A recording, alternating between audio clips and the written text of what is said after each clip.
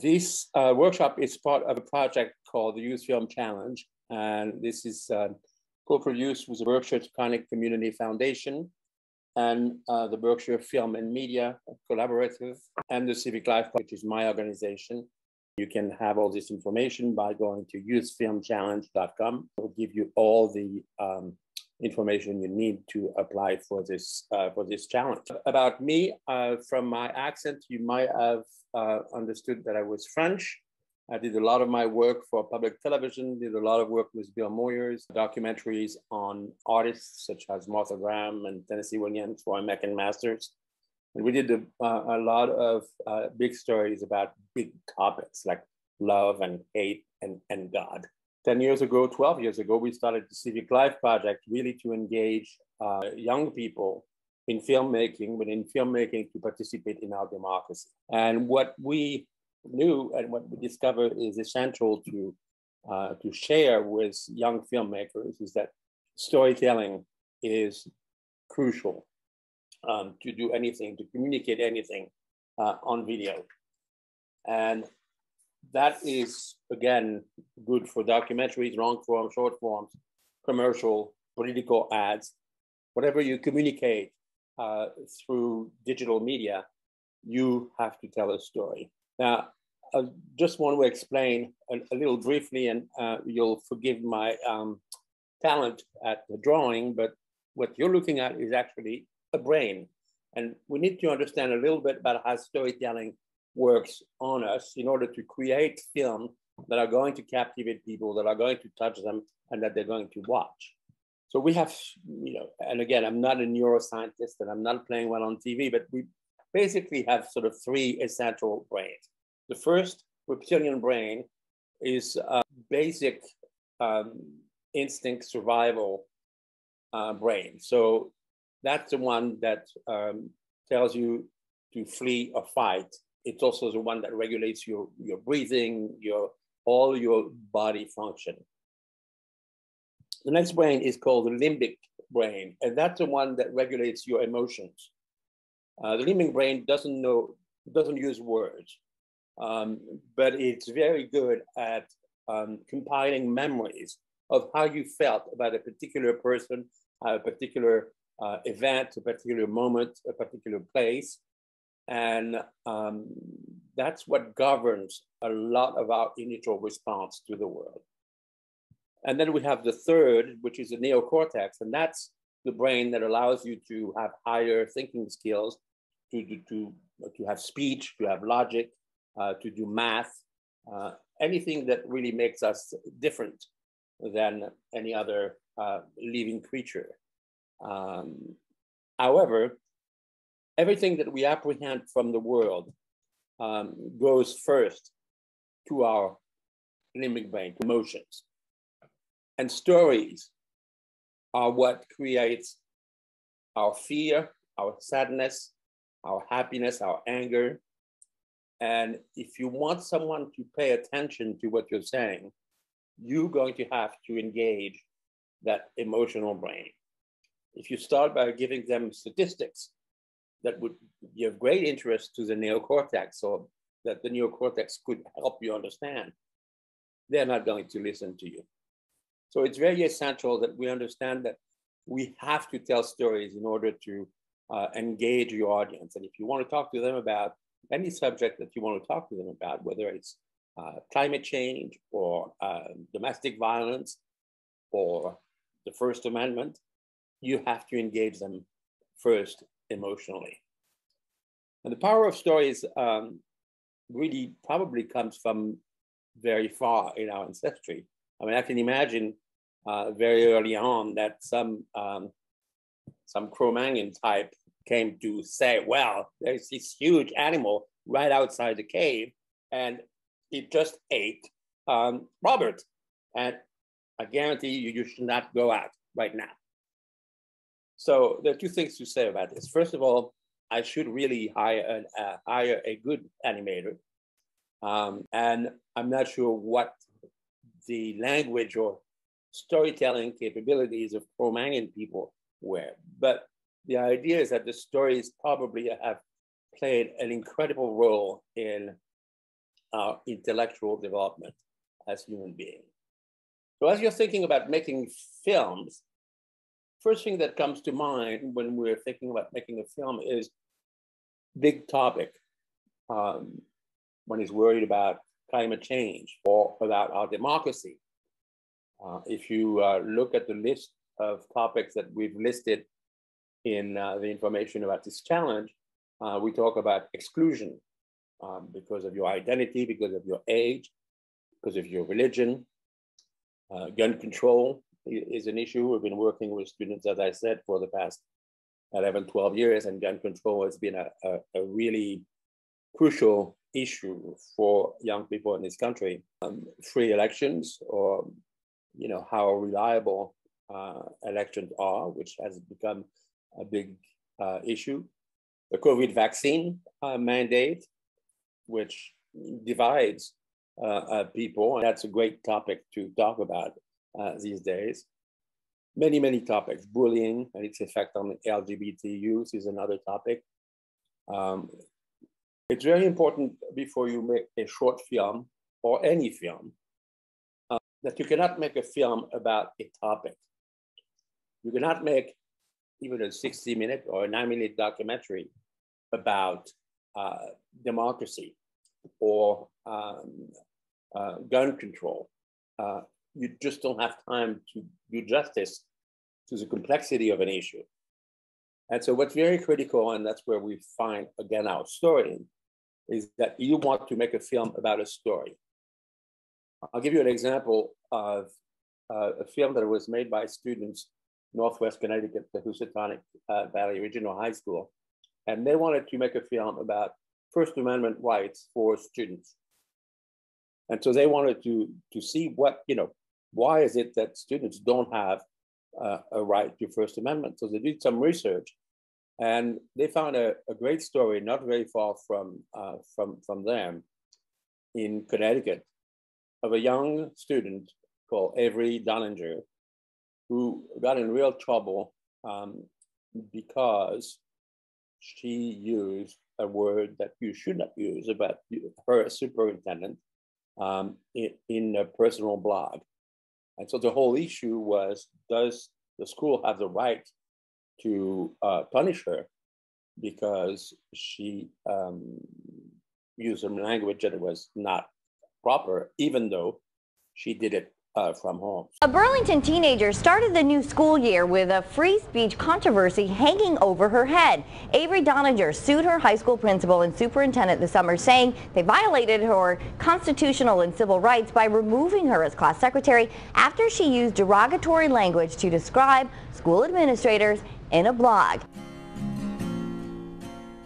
I was really involved in my student council. I was a part of the Jam Fest committee, which was to plan this Jam Fest event, which was kind of a Battle of the Bands kind of event. About a couple days before the event, we were told that it's not going to happen. I went home at around 9:30 at night. I wrote on my home blog that I had rarely used, and the first sentence was, so basically Jam Fest is canceled due to the douchebags in central office. I got a call down to the principal's office and to talk to Ms. Niehoff, and she put a copy of my blog in front of me with the word douchebag underlined in red. She goes, okay, well, there's 3 things you need to do. You need to apologize to the superintendent, tell your mother, and we're going to ask you to step down from all leadership positions. The next one, a film that was done by Great Barrington Monument Mountain High School. And this was not very long after the Sandy Hook disaster, where I think 22 young children and 7 adults were killed in a gun attack on their school. And so the students, when we asked them what film they wanted to do, they said, well, we want to do a film about gun control. And again, a film about gun control, the topic is a wide and impossible one to do justice to in a very short documentary. So they did some research, and they found that there was a shooting, one of the first in the country, in a school in Great Barrington, a private school, where a young student killed 2 other students and I think seriously wounded 3 adults. And so that became the subject of their film. He was now serving 2 life sentences in Cedar Junction, a maximum security prison in Massachusetts. Kevin Larkin was the police officer who talked Wayne Lowe into surrendering. I was the only one in the station. The phones were ringing, parents were calling, news organizations were calling, and on top of that, the shooter called me. I said, well, why did you do it? He says, I don't want to talk about it. I said, well, why did you call? And he said, because I want to give myself up. And I said, well, I'm going to tell you something. Unless you do exactly what I say, we're going to kill you. We were getting the officers in place. We had one on each corner of the building. And I said to him, now, you have, again, I said, Wayne, I said, you got to do exactly as I said, or we're going to kill you. Plain and simple. You're not going to walk out of it alive. You may take some of us, but we're going to get you. He said, I don't want to hurt anybody else, and I don't want to get hurt. I said, then do exactly as I said. So I said, when you get ready to walk out of the building, walk out of the building with your arms, hands interlocked on top of your head. Don't hang up the phone, and let the police officer come. As I'm doing that, I got the microphone keyed so the officers can hear what I'm saying so they know what's going on. So he walks out, and all of a sudden I hear,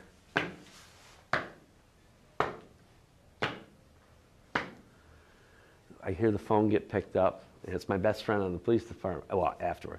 He says, hey, Kevin, we got the SOB. He said, I'm going to go have a cigarette now. So that's one example of how you use a story as a point of entry to discussing a topic. In the rest of the film, the students analyze various point of views about gun control and what can be done and what should be done about the problem that we have in the United States. The final example is an example of a Civic Life Project film that was done by Lawrence University students in Appleton, Wisconsin, about sex trafficking, which turned out to be one of the main issues in Wisconsin. And to the great surprise of people living in Appleton, Wisconsin, which is a fairly Midwest quiet town, realized that it was a big issue in their community. Sex trafficking isn't just a problem that happens in big cities. It affects small communities as well. In Wisconsin alone, Appleton is the 3rd largest city for sex trafficking. With a problem so hidden, how can we stop the victimization of these women? I met a young woman at my church, and the first time I saw her, my heart said, that's a deep well. And I knew that there was more to her than just somebody that was sitting in church. The world that I lived in was everybody lived together in one house. You had rules that you had to follow. You worked until you got the amount of money that the pimp demanded of you. Expectations are to follow the rules and then to make your quota. So if you have to make $1,000 a day, that's what you had to do, and any means possible, and then hand that over to him. If you were caught trying to keep the money, that could mean death or a severe beating. Because we're on a main highway and there's lots of hotels here, it's very easy for prostitutes to move from Milwaukee through Fond du Lac, Oshkosh, Appleton, Green Bay, and move back and forth through those cities very actively. When a child leaves their home, if they are on the street, within 48 hours, a pimp will already have them. Why? Because they are on the street, they look needy, they look desperate, and it's not hard to see a child that's on the street that's confused and alone. And a pimp will immediately go to them. Before I got into this lifestyle, I was living in the Fox Cities. I had a pretty broken childhood. I was abandoned at a young age and adopted and then disowned and then in foster care, and then I just became a runaway. So while on the run, I got into law trouble. So that just made me run farther. I ended up in Milwaukee on the streets and fell prey to people who would benefit from my vulnerability. So that's another case where a very personal story introduces a larger issue. How to find a story? It's actually simpler than one thinks. Right before this session, I just went on Google and typed gun control Massachusetts. And you have to do it as in the news category. And what I found was an article in Commonwealth, which it's a newspaper that I didn't know, but which talk about our state gun laws need some updates. And the fact that ghost guns, hoarding, and assault weapons need to be addressed. And then comes in examples of how gun violence in Connecticut has suddenly gone down, and it's certainly not as bad as in other areas, but it's still a big issue.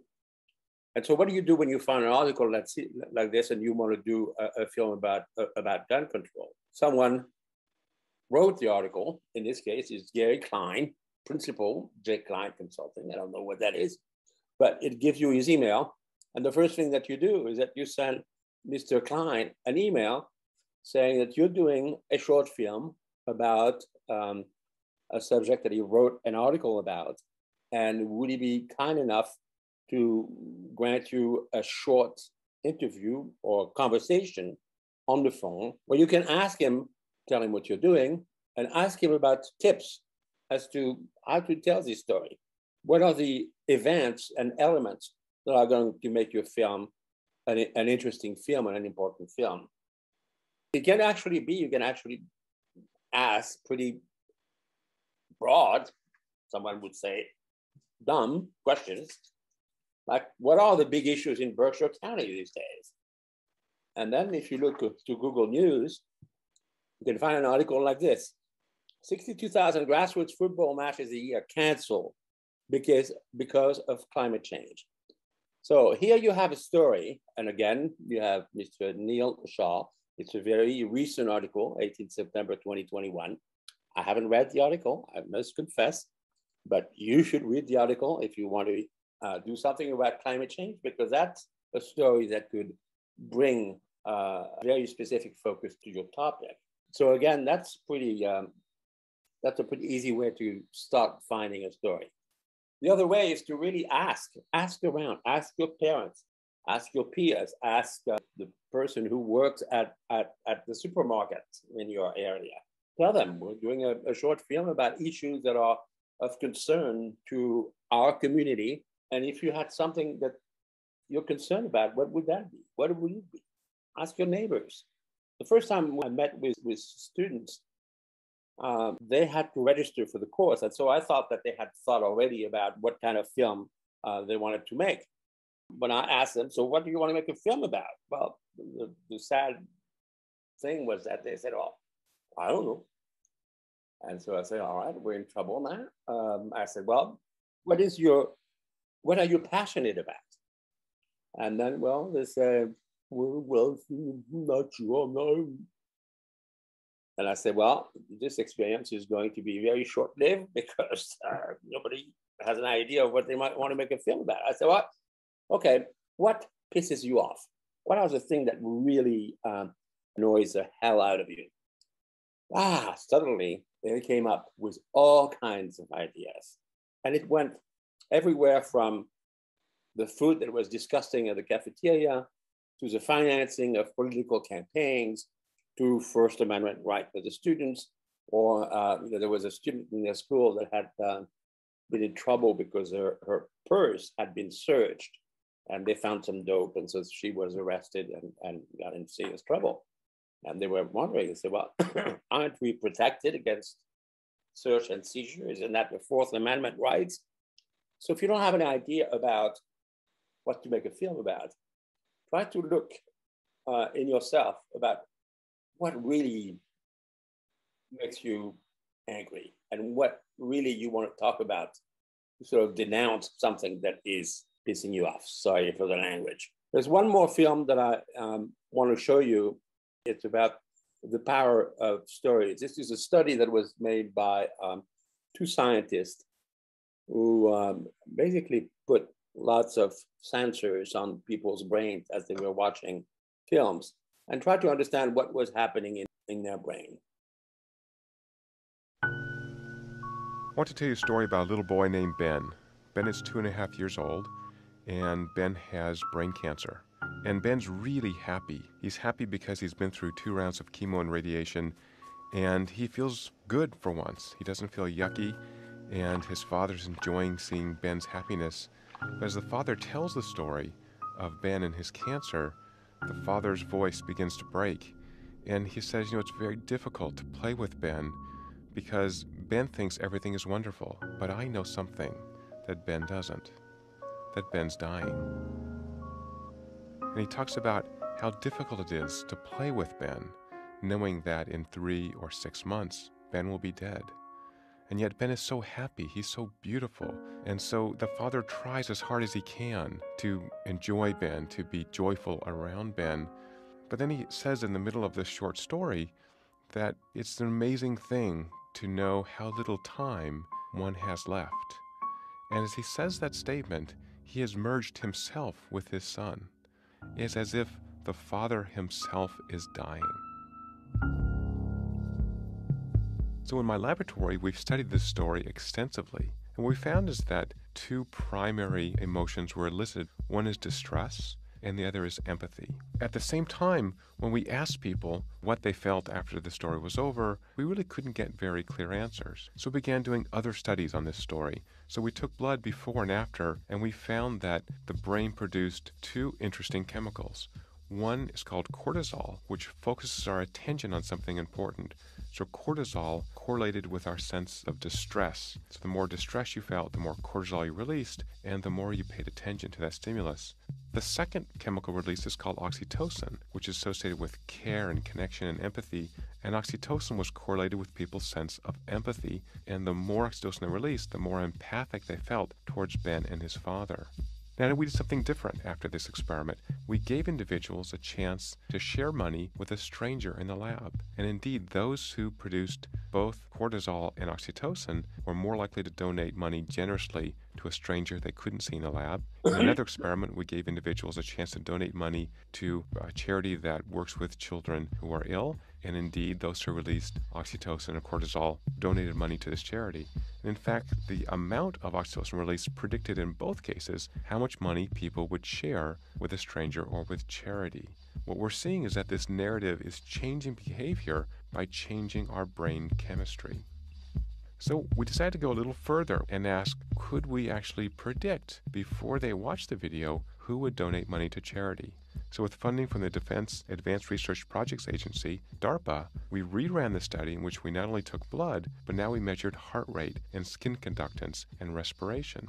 And using these additional measures, we were able to identify this distress response and this empathic response, and we could predict with 80% accuracy who would donate money to charity. These individuals get paid about $20 to be in the experiment, and the people who donated money on average donated half their earnings. So we began to investigate this story further.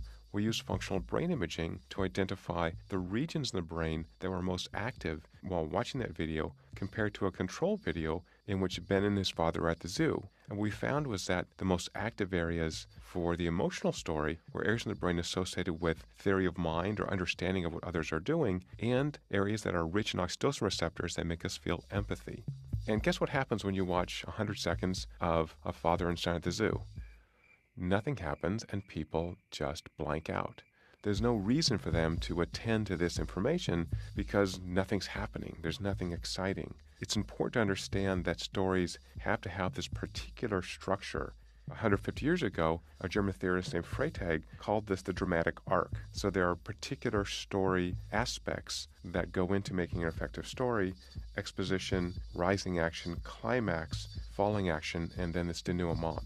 The story of Ben and his father talking about knowing his son is dying has those aspects. It captures their attention.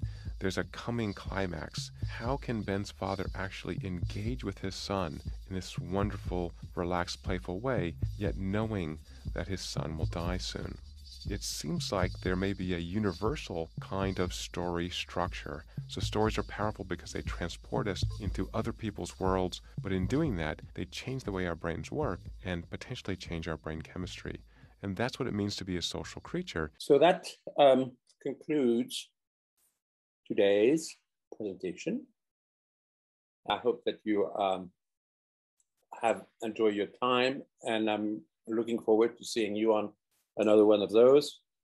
Those are recorded. They will be on the youthfilmchallenge.com webpage, and we will offer other workshops as well. If you have any questions about how to submit a film or anything that you want to know or any help that you want to seek, please feel free to connect with us. Thank you so much.